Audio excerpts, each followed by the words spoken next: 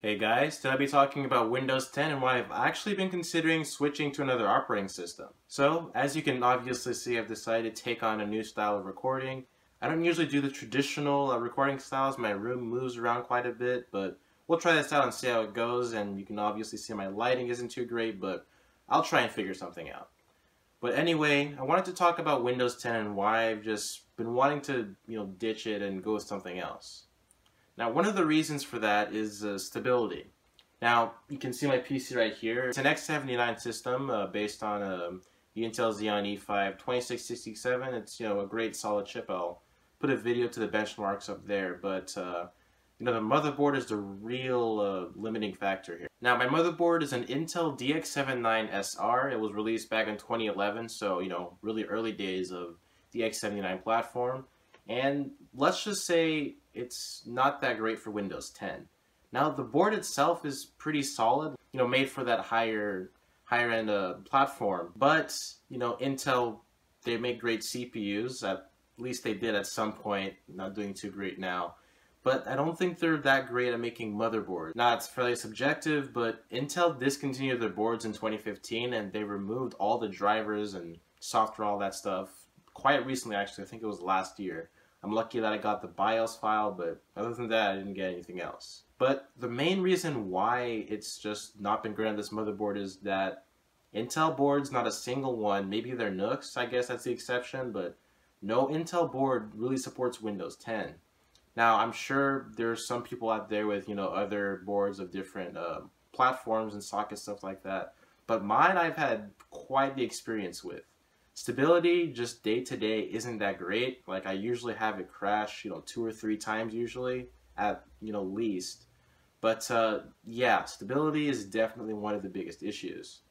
I mean, even if I do try and install the drivers, which, I can use the storage driver and audio driver from Windows 8.1, but on Windows 10, this just behaves weirdly. Sometimes I have to restart it just to get something working, like the start menu just stops working, or every time I try to open the file explorer, it would just, restart every time. Not the actual system, but the file explorer. But my point is, it's not stable, and I kind of need a better alternative. The alternative is Linux. Now, I've actually used Linux before. I've used Linux Mint, and I think Elementary OS. Those are the two I've actually used for quite some time. Now, Windows 10, it isn't great. Updates are forced onto you. There's bloatware. It's not the cleanest overall in terms of, usability. I mean, Windows 7, Windows XP, even Windows 8.1 I have nostalgia for. Windows XP was on that old Dell computer, the old family Dell computer, and I remember using it a little bit. Windows XP, that was cool. It's dead now, unfortunately. And Windows 7, I haven't used that as much as XP or 8.1, but it was a really cool operating system. I don't remember, updates being really an issue. I mean, Windows updates, they've been around for quite some time, but whenever like Windows 8, I think, rolled around, that's whenever it became, much more of an issue. It's more forced onto you. But I digress. Now, while I have had experience with those, previous Linux distros that I said before, I actually decided to go with something different. I think I'm going to try out Manjaro Linux. It's based on the Arch Linux platform. I don't know if that's the right Linux terminology. But yeah, I think I'm going to try that out.